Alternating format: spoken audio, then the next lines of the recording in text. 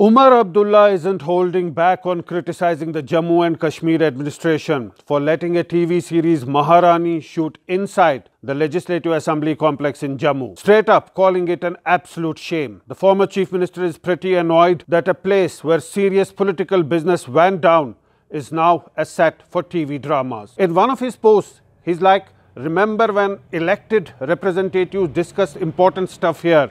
Now it's a TV drama set." He's also not excited about a fake Chief Minister coming out of the office, probably because it brings back memories of his own 6-year stint in that office. And just to give some context here, the assembly was dissolved in 2018. The region was split into 2 union territories in 2019 when Article 370 was read down.